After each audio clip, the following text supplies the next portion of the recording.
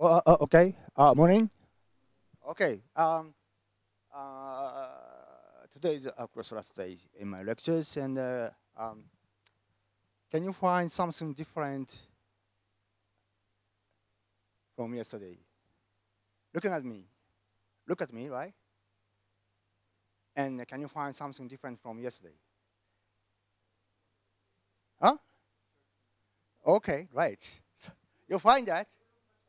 Yeah, this is a very special costume to me. And I use this costume, for example, say, a special lecture in front of citizens, and also special, for example, one of wonderful invited speakers, invite talk in the workshop, and so on. So in this sense, because today is a very special day, and I actually today is the last day in my stay of India. So that's why I use the special costume. Okay, so go back. Yes, today I talk about an understanding of hydrodynamics on the basis of microscopic descriptions. Yesterday I gave you a macroscopic understanding, phenomenological derivations of hydrodynamics.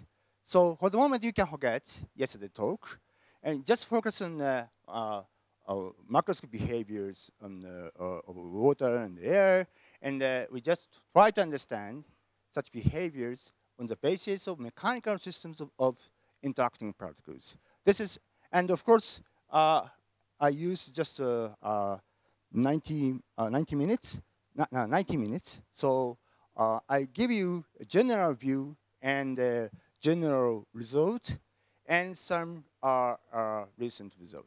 Okay, so I now try to explain the system, and this is I already explained the systems. So this is a box, and the large number of particles are confined in the box. And gamma always represents mechanical state, which represents correction of the position and the momentum of the particles, right? And we can write, we don't write explicit form of the Hamiltonian, but you can see your note at, for example, Wednesday's lecture, and this is the setting up. Now you can imagine that. Okay, for example, this is water. Then you generate macroscopic flow, something like that. Okay, and just leave. Then after leaving, all the motions can be described by time evolutions of Hamiltonian equations of the particles. Okay? This is the starting point of our understanding. And of course, you can observe such violent behavior by numerical simulations. For example, if you actually, as far as I know, the record, world record, it's 4 billion particles, right? Using a whole billion particles, they calculated spectrum of the energy spectrum. The fluctuations of the energy spectrum. Amazingly, they observed Kolmogorov scaling, which is specific to the turbulent behaviors, and also in a very high wave number regime, they observed equipartition regime. So in this sense, this is very surprising, actually amazing result by numerical simulations. But it was used, it was obtained by using Japanese technology, supercomputers, and also, of course, this is a very, very special result. And but you can imagine that without numerical simulations, maybe time evolution of a Hamiltonian equation can describe hydrodynamic behavior, macroscopic time evolution of violent behavior of the velocity and so on. Right? So in order to describe this behavior, I make some assumptions, fundamental assumptions here. And you can imagine that macroscopic behaviors, and this behavior has several length scale, which depends on the system we consider. For example, if we consider turbulence, of course, turbulence exhibits cascade. Then in that case, we have the concept of minimum eddy, minimum size of eddy, right? So this is called the column of length. And we choose macroscopic length scale, GZ macro, which is minimum length of the all characteristic lengths of macroscopic behavior. Okay? And also, on the other hand, when we study Hamiltonian equations, we have several length scales. For example, we have interaction lengths, or sometimes mean free path, and radius of the particle, and so on. So we define microscopic length scale as the maximum length scale in the microscopic mechanical descriptions. And we can expect that these are separated well. Maybe typically this is an order of the 10 angstrom and so on, and this may be maybe 1 centimeter and so on, so depending on systems. So usually these are completely different. So we can choose intermediate value, lambda, between them. This is a fundamental assumption. Maybe you remember that this type of argument can be used to analyze time series of the Brownian particles. I use the same argument, okay? And so, look at this behavior. I want to describe macroscopic behaviors. So, the first question is to choose variables, right? This is, I question simple systems. So the macroscopic behavior can be described by time evolutions of locally conserved quantities. I explained yesterday why, and today I just assume that behavior is described by locally conserved quantities. The reason is clear, because locally conserved quantity has infinitely long lifetime. So if we focus on long-term behavior, as the variables are so small, and we can just focus, we have only to focus on the locally conserved quantities. So, and also we want to have the descriptions. We want to have macroscopic descriptions. We want to define theoretically what is locally conserved, what is the density field. Yes, in experiments, you can define the velocity field, you can define temperature field just by measuring. But, and this is not defined in microscopic systems. In macroscopic systems, we just introduce, in any measurement, we introduce a resolution of the measurement.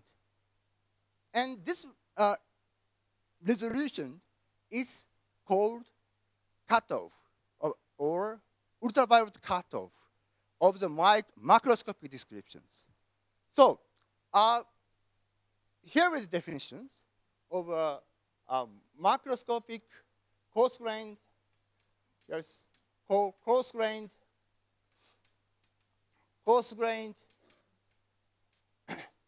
density field.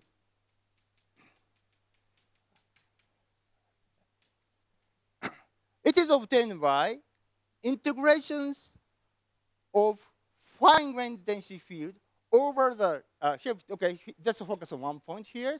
And we define regions and with radius of lambda, spherical region lambda. And this corresponds to the ultraviolet cutoff of the accuracy of the measurement in the macroscopic sense, okay? Then we want to have energy density here, okay? So in order to define energy density here, we can write down explicitly, this is given by integration over the fine-grained density. Fine-grained density defined here. this differential is rather formal, but here is the Hamiltonian. At each point, we have assigned value of energy, okay? And at each point, we can assign momentum. At each point, we can assign mass. So this is called fine-grained density field. By using this quantity, we can write down a coarse-grained density field. This is observable quantity. This is what we observed in real experiments, okay? Of course, this depends on gamma, and yes, this depends on gamma. We just fix microscopic configurations. Depending on microscopic configurations, we have experimentally measurable quantities. Now, because lambda is much larger than microscopic scale, then we can use law of large numbers. This is just expectation. This is not proof. Because this is an integration over the regions and the microscopic scale here, so we can apply the argument of most probable value, right? So this quantity. I don't explain that. So as the same as Wednesday, I use the notation here. This is a time evolution according to the Hamiltonian equation. For a given time, we have some configurations. Then we can have coarse-grained density field, which is observable in experiments. Then, due to the law of large numbers, this might be this takes the most probable value. This is given by expectation. What is the expectation? Motion is described by evolution equation. All the ensemble is determined by initial condition. So we assume some initial distribution. This is initial distribution. I will discuss later. Anyway, we first specify initial distribution. Initial distribution.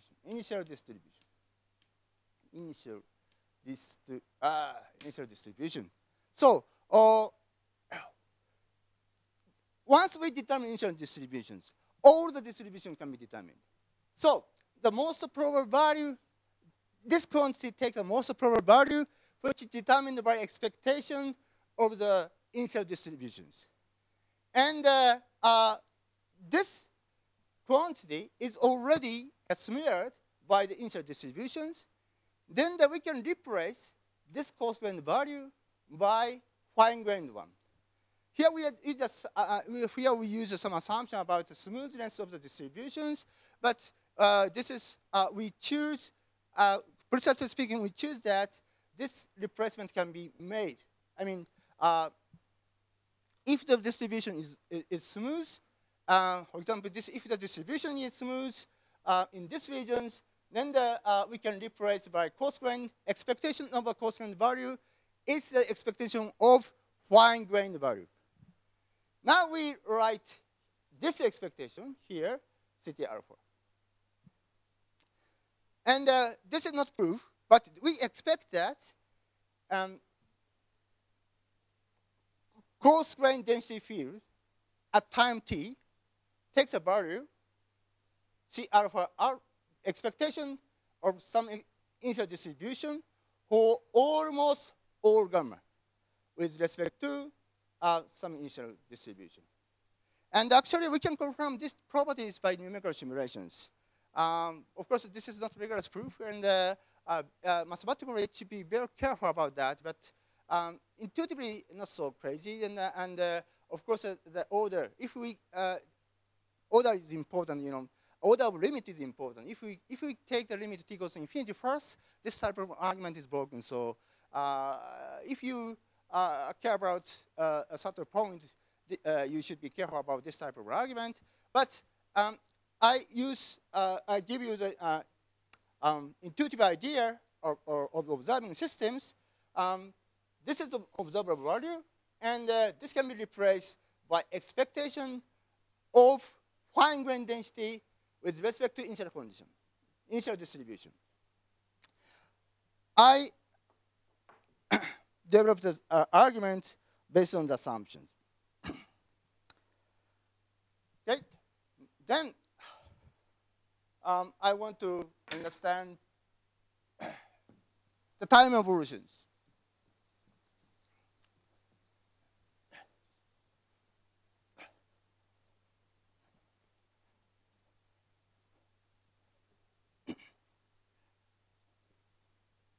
Yes, because we just focus on this quantity, right? Now we can write time evolutions, CT, C, no, here, alpha.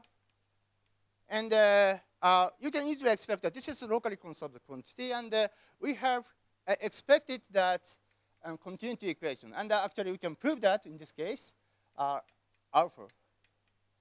Yes. And important thing here, this is expected by the nature of the quantity. C, this is continuity equation. We have studied the locally conserved quantity, and they satisfy the continuity equations.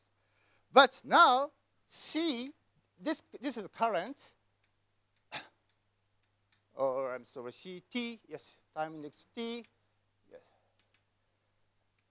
This is continuity equations, and you can easily check that this is given by, no, this is given by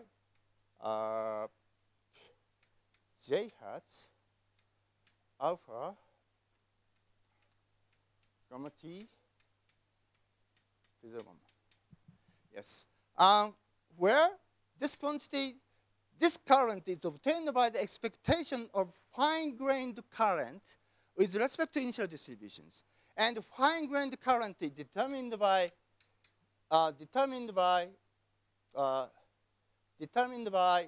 this equations. Okay, so I write the definition of the locally conserved quantities, and we just consider the time evolution of this quantity, and we can confirm the existence of the current. So over here, CR gamma T given by R gamma T is equal to 0. We can prove there exists current, fine-grained current, that satisfies the continuity equation. Actually, we can write explicitly this form from Hamiltonian, from the Hamiltonians. Okay, so you have, this is the current, so, and you can actually calculate by the Hamiltonian equations, and so we assume the form of Hamiltonian. Then this complicated form, this takes another complicated form, but basically this quantity is determined, the functional form is determined from the Hamiltonians. And you can directly check that fine-grained density fields satisfy the continuity equation with current, okay? Fine-grained current. And the current here, which is interpreted as an observed quantity, and which is given by expectation of the fine-grained current with respect to initial distribution. So these can be checked just by using the definitions. And we can, okay, so I forget to tell you, today's talk is based on my work, 2004. And you can check this paper. And in this paper, we have self-consistent, self-contained explanation of the derivations, the argument. But argument is a little bit too compressed, and you may find some difficulty to read these papers. But I'm now preparing a longer versions, and so that everybody can read it. But maybe you can check the flow of the logic by reading this paper.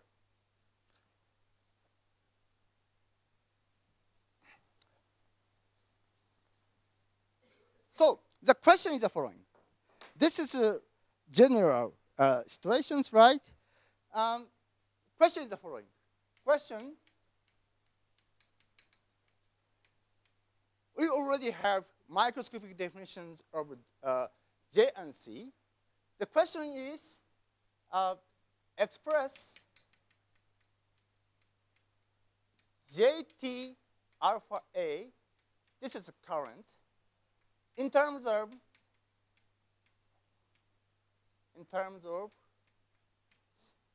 locally conserved quantities. And maybe different time and different, maybe a different time and also maybe regions. So if we find this type, okay, so I repeat. The question is to express current in terms of locally conserved quantity in the past and of all domains, right? Then if we solve this question, we can find that time evolution of locally conserved quantities, right? So this gives hydrodynamic equations. And yes, so if we can solve this problem, this is equivalent to the derivation of hydrodynamic equations. Okay, so are there any questions to this point?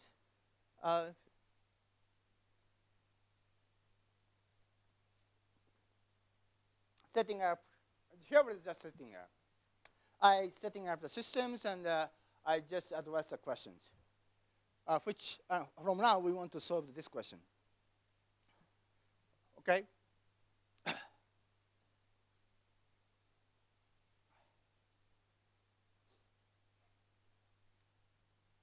Okay? Okay, so now I solve it.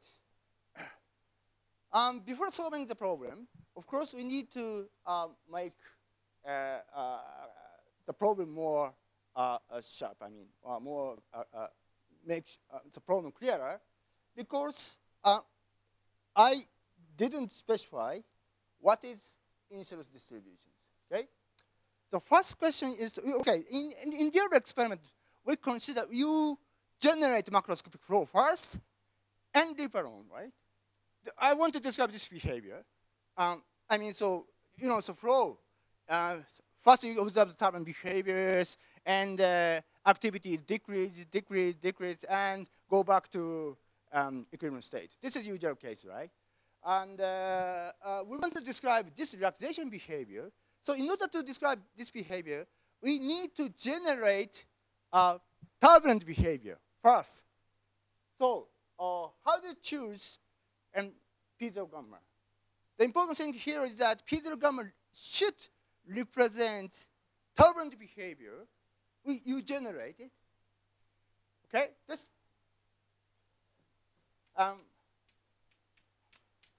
So, what is the condition of a P0 gamma? This should be should describe turbulent state. I don't define turbulent state, but you know, it's just a very wild flow, and on the water and so on, turbulent flow, turbulent state. In macroscopic sense, okay, in a macroscopic scale. I mean, the macroscopic means that length scale is much larger than lambda. In a macroscopic scale, in a macroscopic scale, turbulent state in the macroscopic scale. This is, of course, necessary. But again, this is not enough to make a general survey. Of course, and it is highly non-trivial point, and this next expectation is that even if you, okay, so you imagine that you generate turbulent flow like that, but your hand is at the most centimeter, right? So you cannot generate turbulent flow angstrom. If you are micrometer finger, then you can generate micrometer disturbance. But unfortunately, you have just a centimeter finger, right? So even if you generate turbulent flow, if we focus on a small behavior, I mean microscopic scale, microscopic. I should be able. I don't know. I'm not good at English, so it is better to yes. I know. I don't know. Microscopic scale, and it should be at yes. And yet, equilibrium. This is just assumption, okay? Or of course, general cases. We don't. If you consider general cases, there is no apparent reason to choose this state. But if you can imagine, you yourself generate turbulent state, it is not so stupid. So we assume that piezogram represents the turbulent state at macroscopic scales, and also piezogram represents the equivalent state at microscopic scale. Microscopic means that length scale is much shorter than cutoff length. Macroscopic means that length scale is much larger than cutoff scale lambda. Okay. So how do you make this distribution?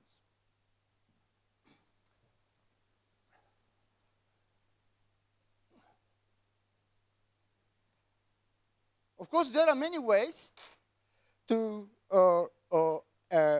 make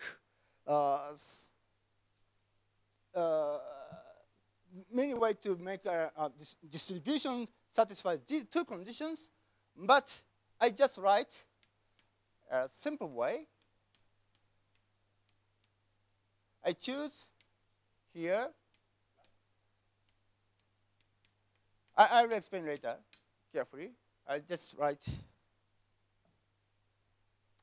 here, and what is this?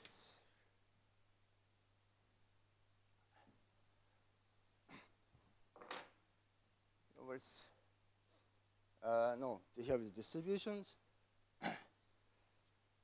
We choose gamma, yes, exponential psi.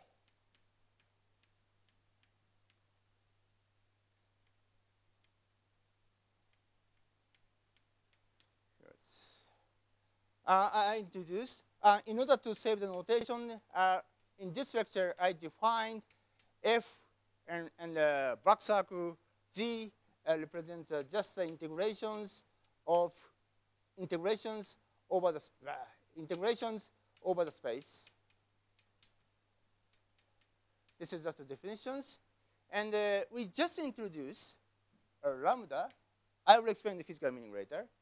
This depends on the positions.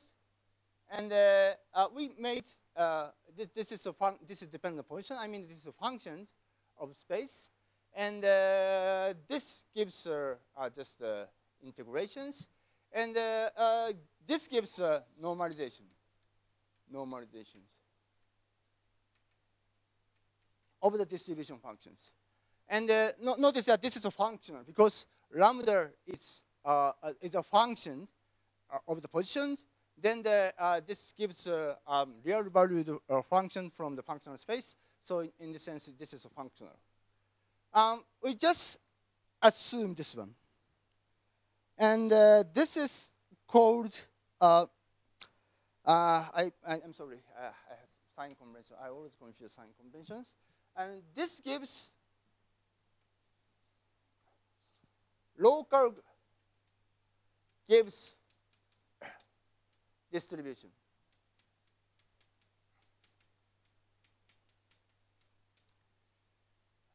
So first I say,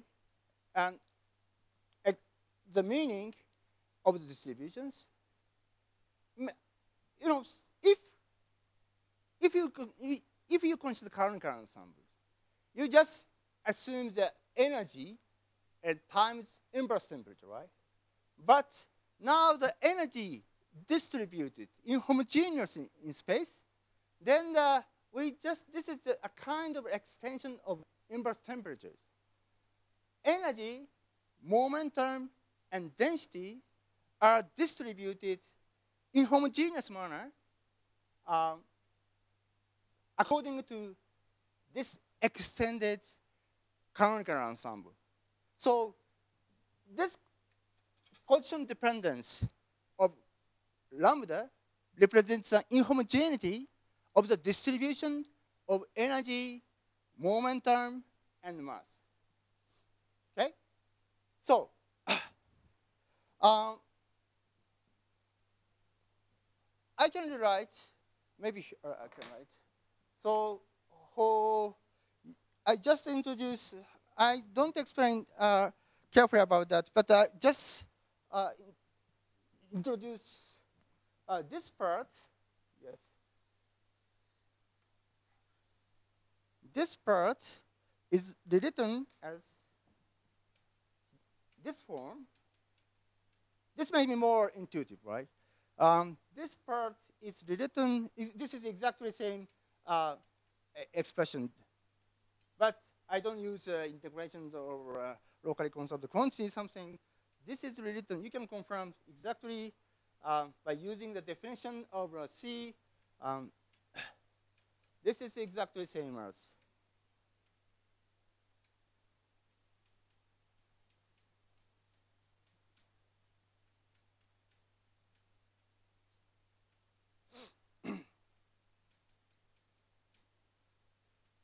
We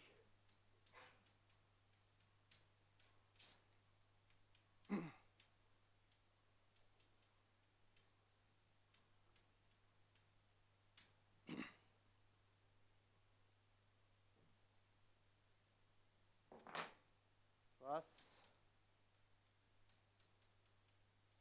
and I introduce velocity field. This is related to lambda.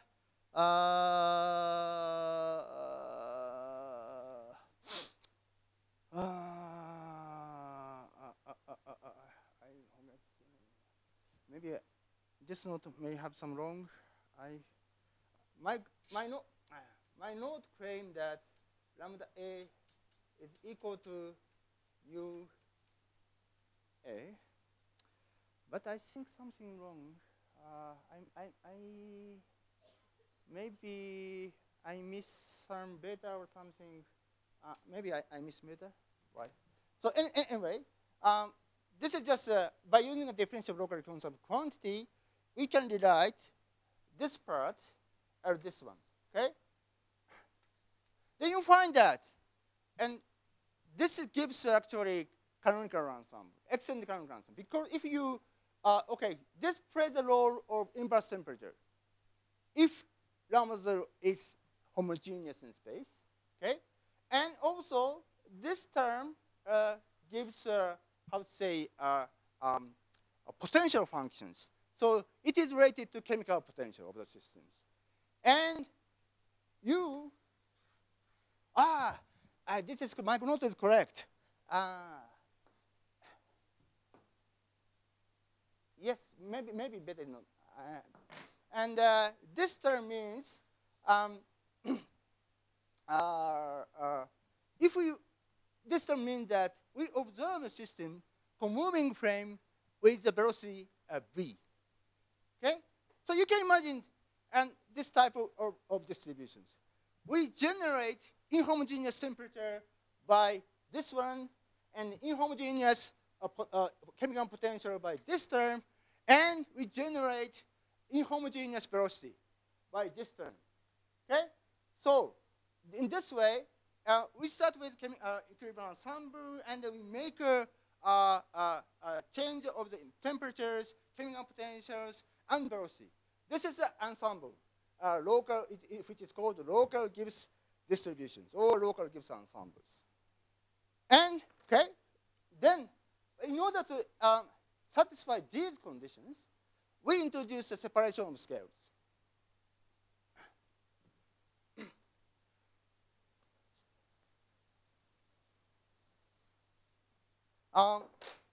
Yeah. Yes, this gives extent of the inhomogeneity of the energy distributions and the momentum distributions and so on. So you can prepare macroscopic turbulent flow by choosing lambda as taking from just sample of turbulent flow. And this assumption means that this lambda A, no, lambda alpha, is slowly varying functions in compared to microscopic scale. So we write scaling home, just into the scaling home here, and epsilon is defined by microscopic length scale and macroscopic length scale. We assume that this is very small. And the lambda bar is independent of epsilon. Intuition of this choices, we generate macroscopic flow, and which is independent of microscopic detail.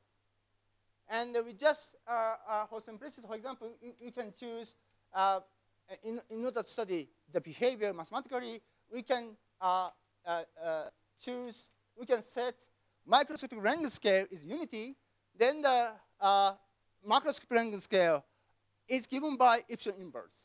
So it means that this conjugate variables represent macroscopic variations, spatial variations, and if we focus on microscopic scale, this is a length scale of the velocity and chemical potentials and temperatures. It's much larger than lambda. Then if we focus on microscopic scale, it is this value takes a constant. Okay? This value takes a constant. So this distribution satisfies two conditions I requested before. Okay? This is the assumptions of our argument. Yep.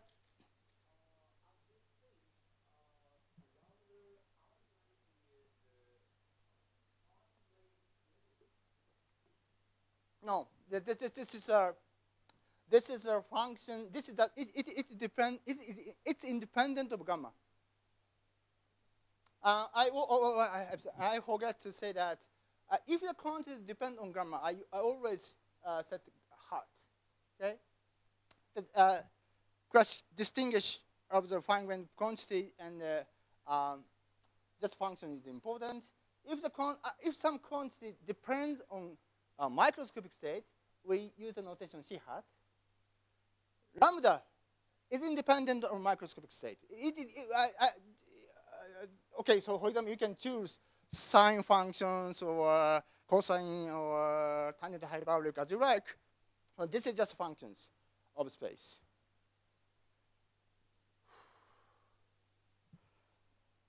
Yep. Sorry, here is lambda 0. Okay, this is lambda 0, and this is lambda A. Sorry, UA. Lambda is, okay, here is 5 component quantities, and yes,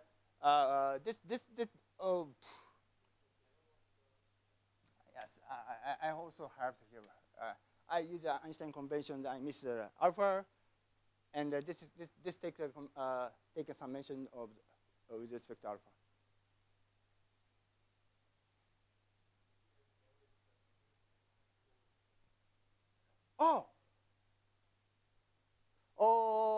I made a mistake.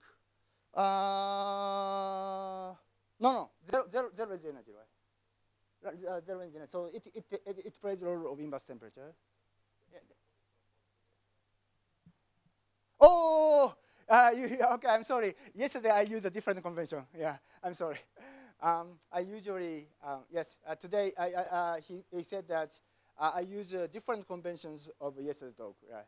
Today I first defined here. This is all in my lectures, today's lectures. So Yes, actually, yesterday I should do that.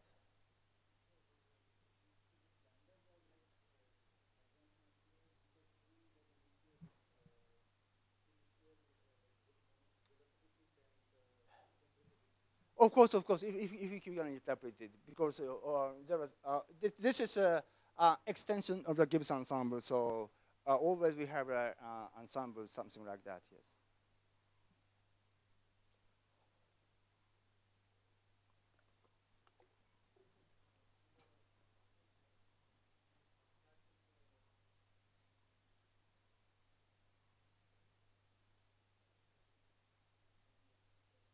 Oh, this time you mean? Ah, ah, yes, you're right. So, okay, so you're asking about physical meaning or something like that. You know, I don't have, yes, actually, I don't have clear physical meaning. So, I just have the substituting expression here and just right here, and we have clear physical meaning. And but you know, so this just a constant. It's independent of gamma. No, I'm sorry. Here it's dependent on gamma. Oh. Yes, you're right. So it depends on grammar, and we don't have interpretations of. Sorry? Oh, because RI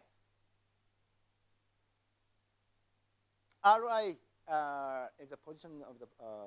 Yes, I thought that this is independent of because velocity depends on the positions, and you itself is independent of gamma, but you RI, this RI is the one component of gamma. Okay, so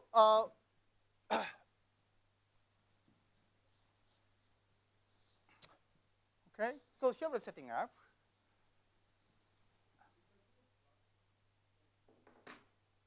Last time, no? This gives this is just.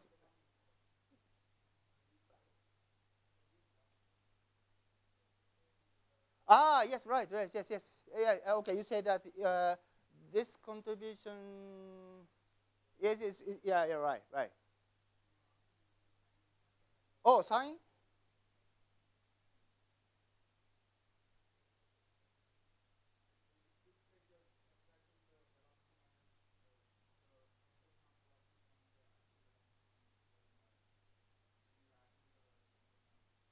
Yes, yes. No, I think minus. Okay, so check. Okay, of course we can check it later. And I have maybe this. I found some interpretation of this term. Maybe this term can be is a kind of a chemical potential, right? Because it can be written as some potential form. It is we can have some potential functions and some yes, we can write something like that. So by combining two terms, so this gives some potential. So maybe a chemical potential appearing here. Uh, I don't know. Maybe it is correct, but I'm not sure. I always made a mistake in sign conventions. Okay, so now here we're setting up, and now we have we can discuss time evolutions. Now we ask PT, the distribution of PT. Now we ask distribution of the microscopic state at time t, okay, which is just given by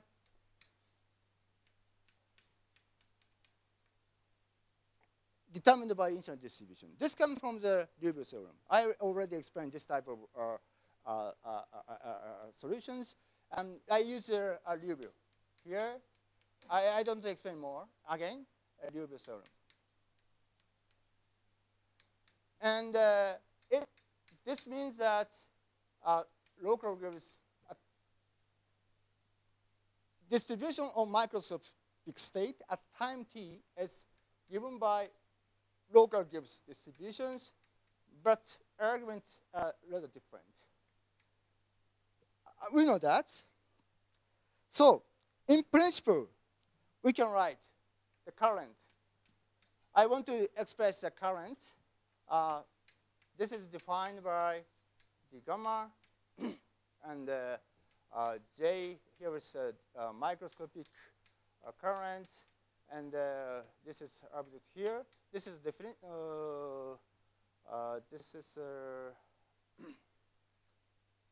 definitions. PT gamma. I use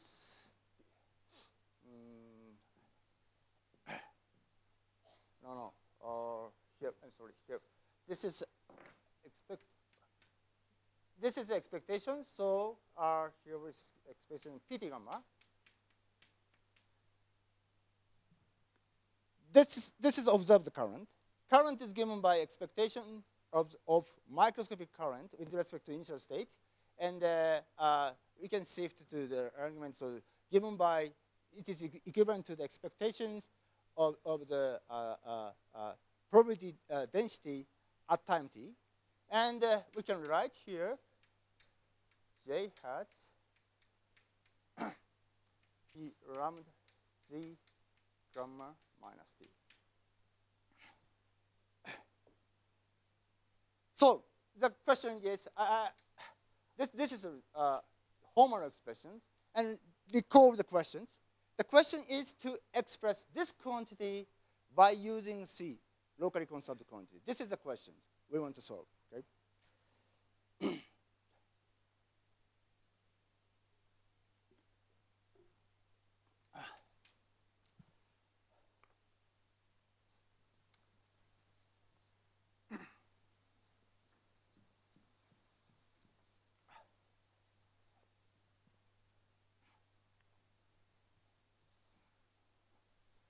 Okay, so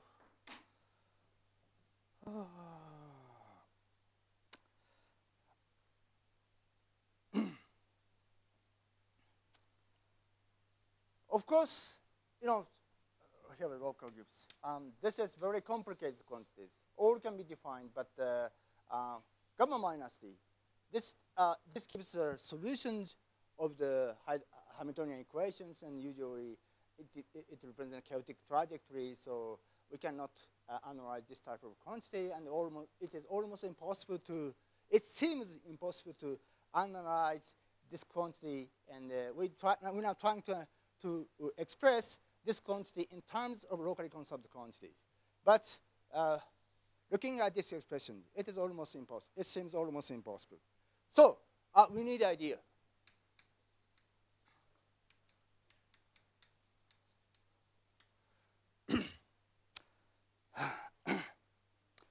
This is idea is the symmetry of large deviation.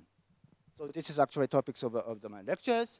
And as I said yesterday, symmetry of the symmetry properties simplify the argument. Actually, in order to solve this problem, a symmetry argument has very powerful tool to analyze the systems. So I just write idea. This is already know. Maybe I think from some experience from fluctuation theorems and this extensional home, we use expressions here. Gamma. This is the distributions. Okay. I observe this type of distributions with respect to different one. Okay. Recall that Sasa, we use the path probability of forward directions. Looking at path probability of forward directions, we use path probability of backward directions. And yesterday used path probability of forward directions and path probability of a dual process. And in this case, so in the case of Hamiltonian systems, just one point determines the trajectory. So, and this measure, probability measure, is so difficult.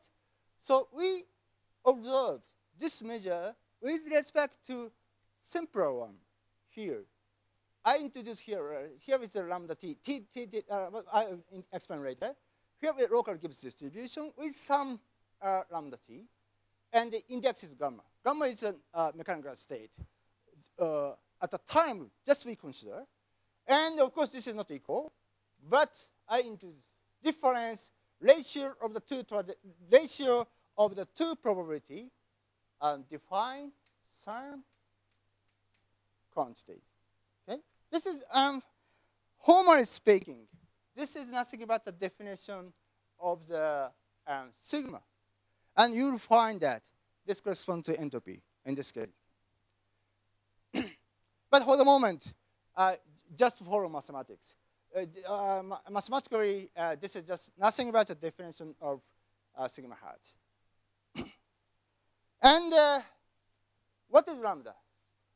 Of course, depending on the choice of lambda, all the argument becomes a different, takes a different form. But we choose lambda. This is arbitrary, so we can choose as we like. Choose lambda t such that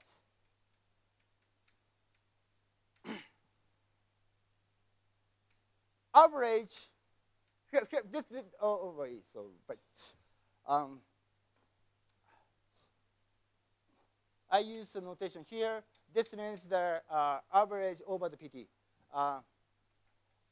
I use the notation here. This is the average respect to the PT gamma. This is, of course, this is equivalent to CT here. Choose lambda t such that here, or any alpha, local gives lambda t. And this, okay, so our expectation of some quantity with respect to local Gibbs distribution with lambda t, it's denoted by this notation. Okay. So this is a definition of lambda t.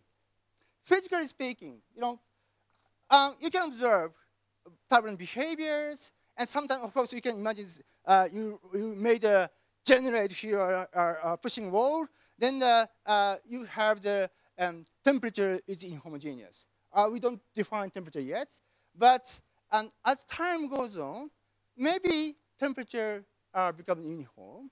Then we just observe the distribution of the microscopic state, and this is not local Gibbs anymore. But we expect that this is a real distributions, and this may be close to some local Gibbs distributions.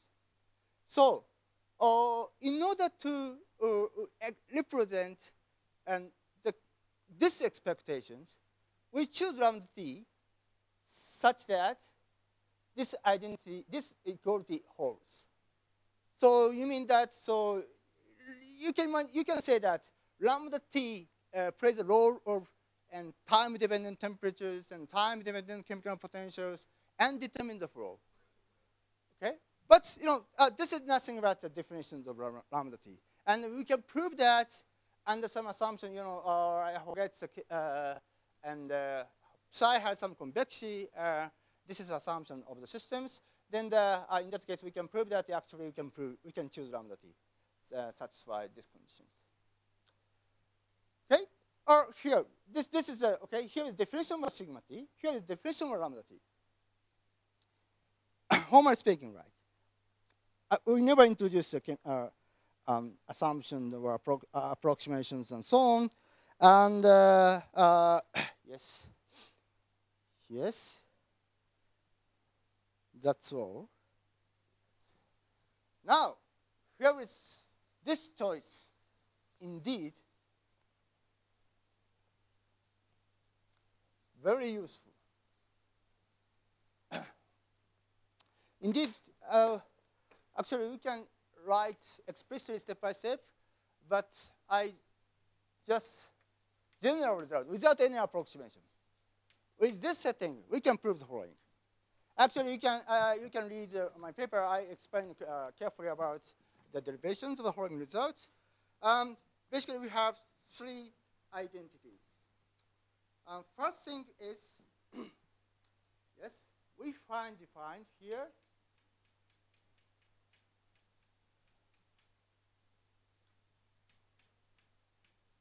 All right. This is the definition. This is the definition of the S. And of course, if this temperature is homogeneous, it is equal to the thermodynamic entropy.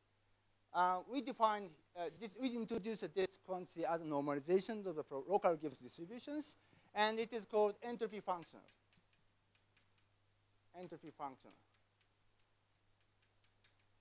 Okay, this is a definition of SC. Then we can prove that easily lambda t. This here is a definition of lambda t is equivalent to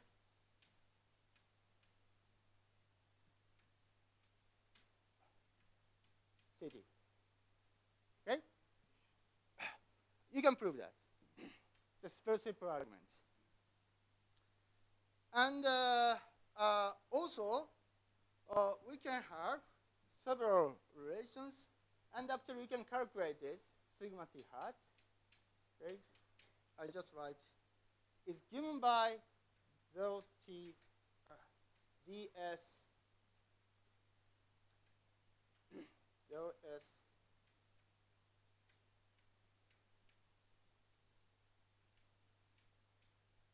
c. Maybe you need a 5-line calculations. Gamma s minus t plus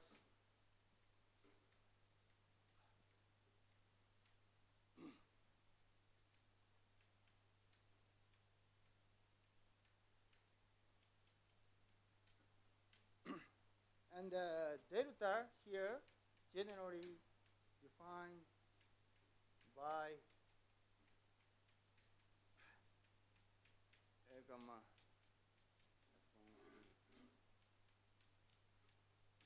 the deviation from local Gibbs. You can calculate here. Okay, so this is definitions, and you can confirm. This is claim 1. This is claim 2. And you can calculate it. And then here is almost obvious identity. The proof is almost same as yesterday and the day before yesterday's. We can prove the following.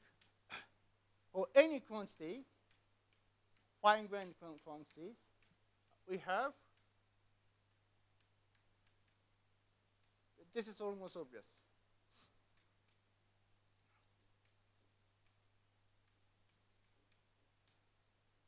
From the definitions or setting up. And also a little bit non-trivial things is that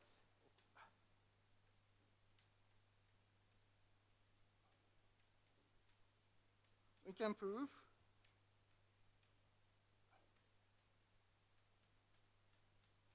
yes.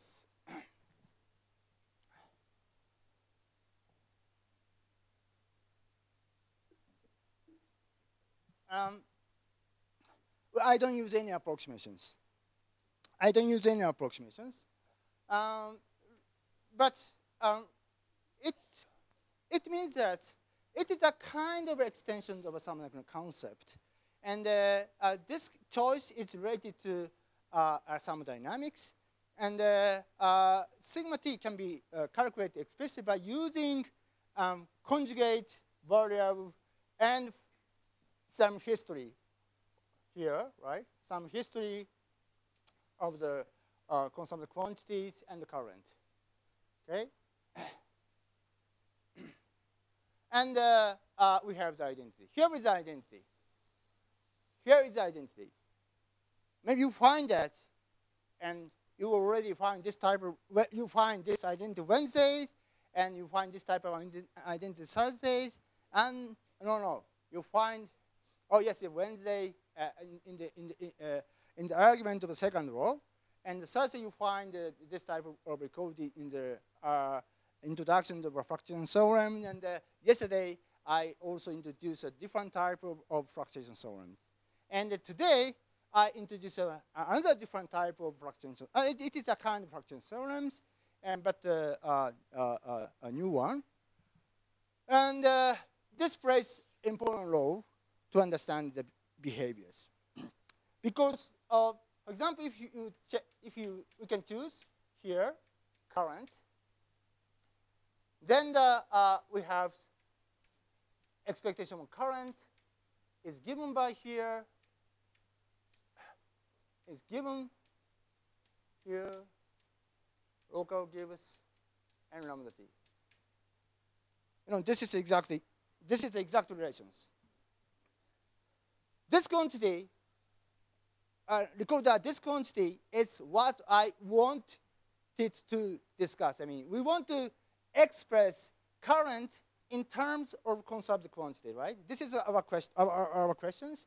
And now we have this quantity is written as correlation of the current and some exponential form of the sigma, and with respect to the local given state. So local given state is a little bit extension of the current equilibrium state, so it's easier to analyze. Okay, and we also have some relations, and also I say S. Yes, this is S. This is also result. S Ct minus S C0 is just equal to expectation of sigma. We can also prove that. Okay, here is a proof. We can prove that this is the result. This is the result. This is the result. This is the result. And this is the definitions. This is the definition. This is the definitions. Okay, from these. From these definitions, we have this one, this one, this one, this one, this one. Okay. And yes.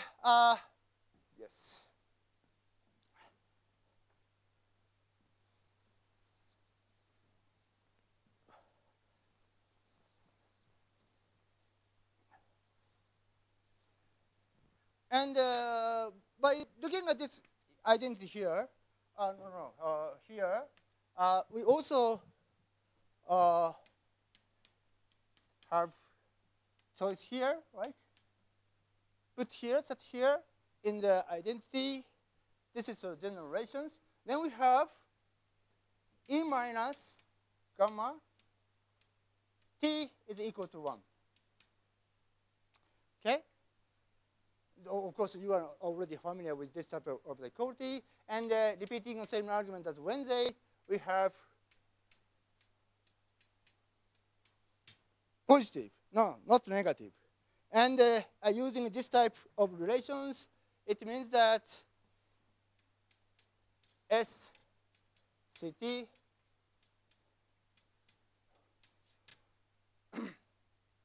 positive. Not negative, precisely speaking. So S is a kind of extension of entropy, and this satisfies second. This is extends the second rule. Entropy functional does not increase. No, does not decrease. It claims that. So entropy functional defined in this way does not decrease. Okay, so these are general results. And actually, by using this general result, we can imagine time evolution of C, because for given C, we have okay. So this entropy function can be determined Hamiltonian. We don't use to solve the time evolution. This is static definitions. Only by analyzing Hamiltonian we can determine the entropy functional, and then for given C we have the data here, And if we can determine here, then we can calculate it correlation here. Then we have estimate the expectation of the current. So implicitly, we solve the questions I addressed before. But it is not so easy to imagine, estimate explicitly to this type of correlation. Now, okay, so is it clear to this point? This is the general part. I won't say again, we don't use any approximations. I use some assumptions about initial distributions, and I assume some conditions about scale separations. That's all. I don't use any approximation. We just sometimes maybe there are some approximations by using truncation procedure or dilute gas cases or high temperature cases or so on. Notice that I never use any approximation. This is the general result. And now I make approximation here. I think, okay, I did it here.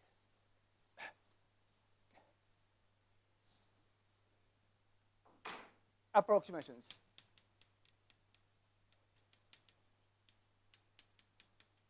What type of approximations? Okay, I use, I have only small parameters. Epsilon is much larger than unit 8. We have a small parameter, so we can expand epsilon for the problem. Okay.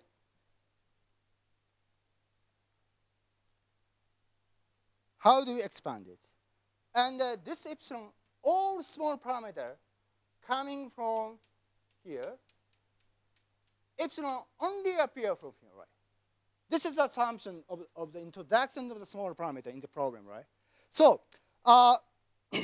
using this,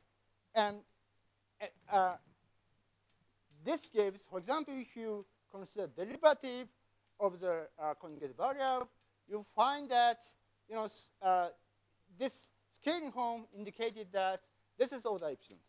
This should be interpreted as a small parameter, small quantities. Okay. In a similar manner, we found that C alpha, C alpha is also a small parameter order epsilon. We can make similar argument by. The important thing is that all small parameter coming from this assumption. That's all. And C is given by, okay, so C is given by, So, yes.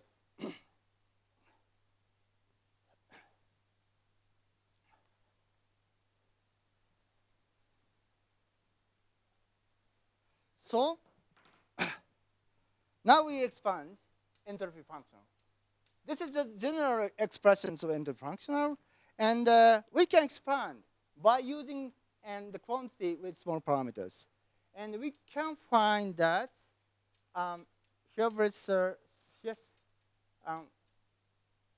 prime. I don't care about plus or epsilon square. I need to define some quantities. I introduce here the prime is the quantity defined by, I just defined here, prime variable is just defined by observed by moving coordinate. Moving coordinate here is gamma is as usual. Gamma prime is here M U R 1 and P minus M U R 2 and so on. We just observe the systems with the moving coordinate, which is the definitions of the prime variables. Then this is the Hamiltonian observed in the co-moving frame. And we can confirm that actually we can expand the entropy functional with respect to epsilons. So epsilon tends to 0. That's like homogeneous. So we have found that this is given by the integrations of a thermodynamic entropy density. This gives a thermodynamic entropy.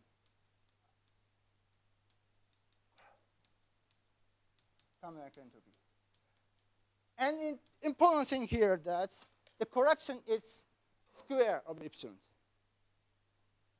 not linear. This is happy. And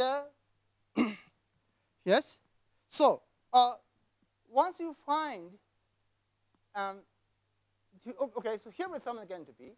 Now we can combine, you can use the concept of thermodynamics because this is thermodynamic entropy. This is just defined as the entropy functional. This is a Homo definition of Homo definition of a quantity, and just like entropy-like quantities. But this has clear meaning, and clear thermodynamic meaning. So we can define beta. This is true beta. I mean, the thermodynamic temperature is given by, yes, something like that. And also, we also define chemical potential. Yes. This is the definitions of the thermodynamic definitions of the inverse temperature and the chemical potential. Okay. So, so by using thermodynamics and by using the relations of connecting lambda and S, maybe you remember here, lambda is given by the derivative of entropy functional. So we get here, lambda 0 is actually equal to beta. Beta is defined here, plus epsilon square. Exactly speaking, lambda is not equal to inverse temperature. If we focus on long wavelength regime, if we focus on part of the regime with respect to epsilon, lambda 0 is exactly the same as inverse temperature. And if we want to discuss higher order corrections, lambda 0 is different from the inverse temperature in the thermodynamics. And also we have lambda 4, yes, lambda 4. This is we can just obtain by here.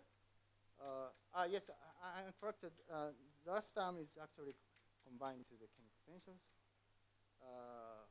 Yes, lambda 4 is related to inverse temperature and the chemical potential and so on. And through this relation, we have connection to thermodynamics. Okay. And if you focus on the regime up to order epsilon, we can ignore the correction term. So we can use a thermodynamic argument. And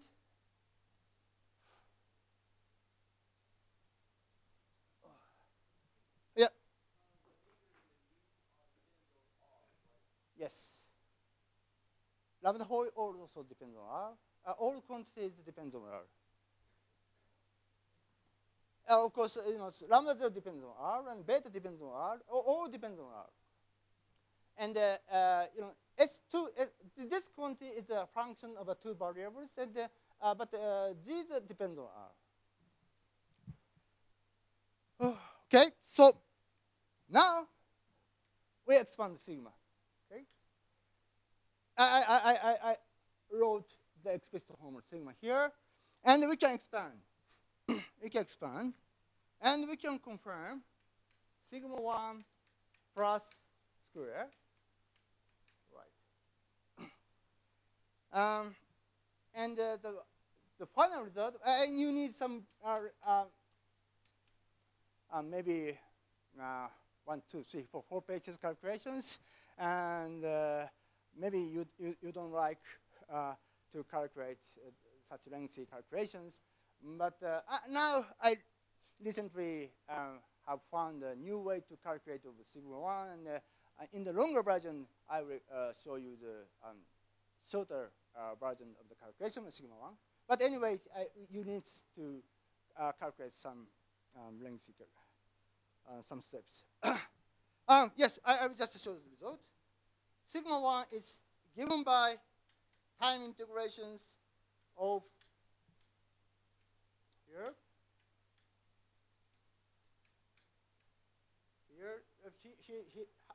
hat is depend on mechanical variables, and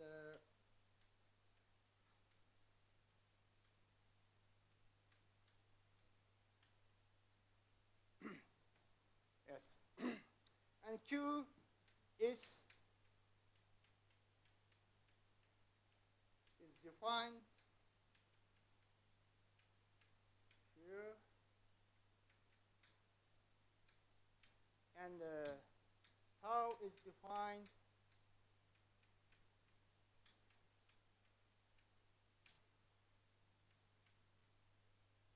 a little bit.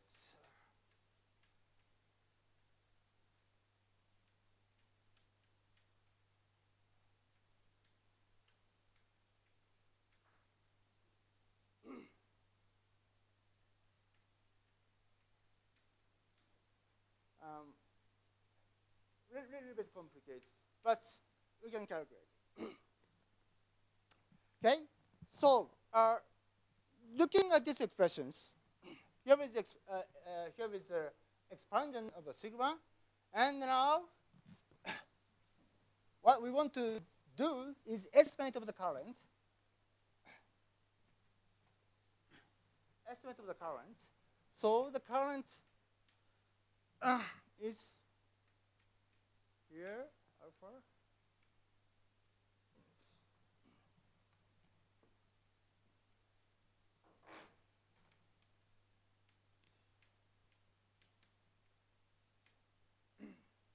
This is the exact relation. This is the exact relation. And by my use part relations,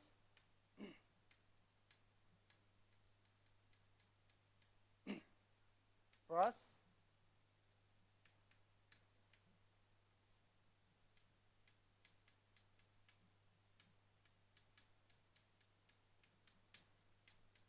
up to square. The correction is square.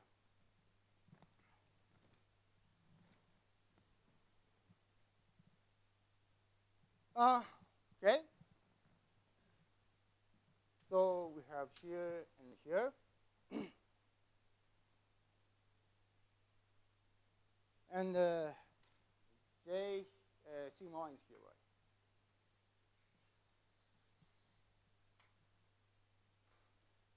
So now we can calculate this quantity, because this is just the average of the with respect to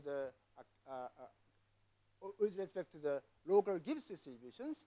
We can calculate this quantity explicitly, and we have found that J current current is given by P S, and current A is equal to rho UA, and J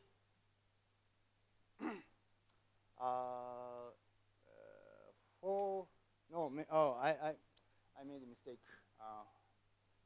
J for A is equal to rho UA. Sorry, so maybe I should write. I should be careful about. Yeah.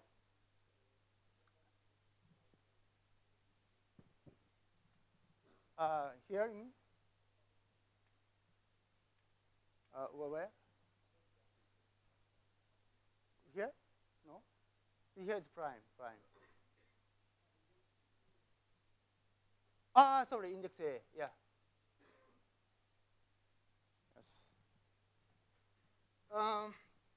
Just wait for a moment. So here is I forget. Right. J4. Yes, J4 is given by rho UA, And also we can calculate P, yeah, I'm sorry, H plus P. It's given by H plus P. No, here is H plus P UA. And this is given by P delta AB plus rho UA UB. Okay? This gives a here contribution here. And there is some toric. There is some toric. And yes, actually you can calculate these quantities. And I introduce a toric in which by using this toric, you can obtain immediately this result without any calculations by using a general result. Actually, this type of calculation is very easy. And of course, looking at estimation of this quantity is not, very hard, but historically, the calculation was done by Kakut in 1951, I guess. Kakut calculated these calculations, but it is quite difficult to follow his calculations. But now it's very easy to obtain these contributions. Without you don't actually we obtain these without any calculations. But you just it's coming from the symmetry properties. And this part is difficult. I mean, still we need the calculations, but we already calculated sigma 1, and this is represented by here. The current is given by I write zero soda, zero soda, zero soda, and I should first order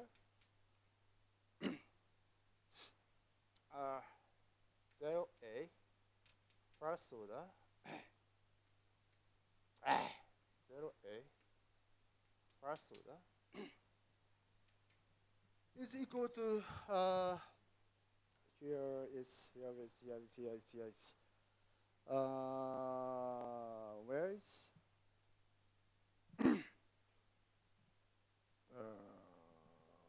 is results?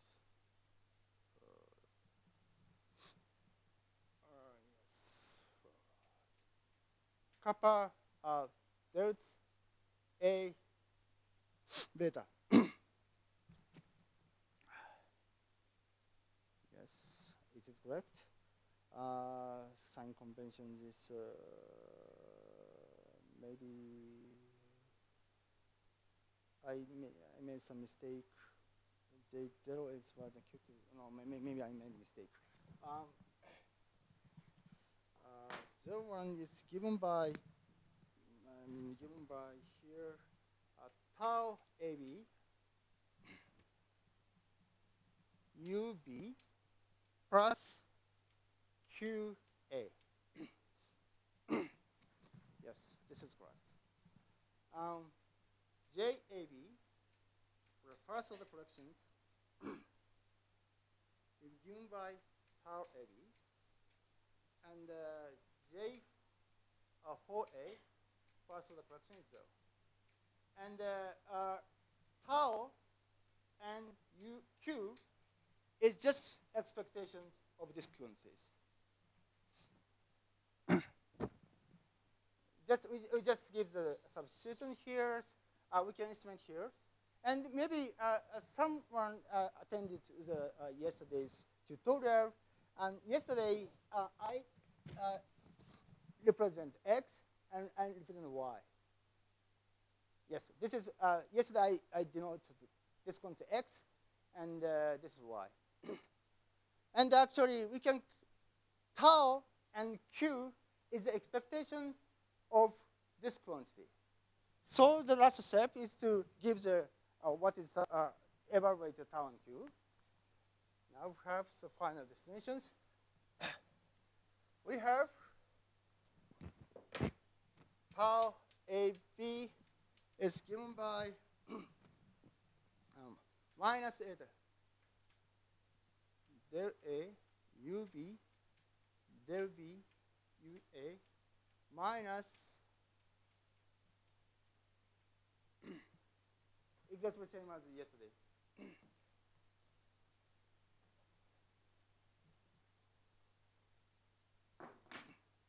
Del C C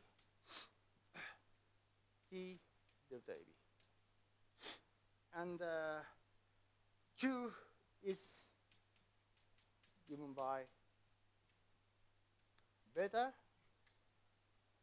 And now we have 3 parameters here. And these are obtained by the correlation functions. Well, I just was a kappa. Kappa is given by T and ds. You see here. Q has one component.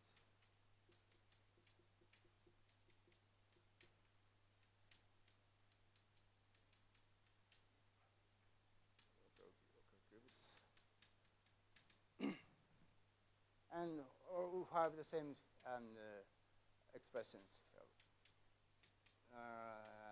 Okay. These 3 transportation coefficients can be expressed in terms of the time correlations. And eta is given by the time correlations of stress, and zeta is given by the time correlation of the pressure. Tau, pressure, and pressure. With respect to the local given state. And I make one assumption that so because assumption this gives the correlation functions, and we assume that correlation length and correlation time of the of this quantity is much shorter than length scale we assume. Okay, so it gives a correlation. It defines the correlation length of the fluctuations, and we assume the length scale of the U and beta and U and beta length scale of U and beta much larger than the correlation length. Then the writing expression we have something here U and beta, but we can extract, we can go out integral. This is one assumption I use. But anyway, now we have complete a program. So in this way, we have derived hydrodynamic equations from the microscopic viewpoint. And the important thing here is that we have derived general conditions, and we use just one assumption, basically one assumption, scale separation of microscopic and macroscopic. And by using these assumptions, we just expand of the general result. This is very simple task to do that. Actually, we don't have any approximations related to physical properties of the system that we study. And you understand generality of the hydrodynamic equations. And actually, exactly, the final form is exactly the same as the phenomenological derivation of the hydrodynamic equations. But if, today, these coefficients can be expressed in terms of the correlation functions. This is, of course, if we consider equilibrium state, and we just consider small perturbations, then we can, in that case, we can have the linear response formulas. So we have no, in this case, we know that Green-Kubo formula. I don't know the reason why Kubo appears here. I know that Green derived this type of expression. The Kubo never derived this expression, as far as I know. And anyway, so Green and derived this type of this type of expression of a transportation coefficient near global equilibrium state. But now we try to understand turbulent behavior. Even in turbulent state, transportation coefficient can be estimated as correlation functions as the local given state. This might be a little bit extension of a usual Green-Kubo formula. So, are there any questions? Very formal.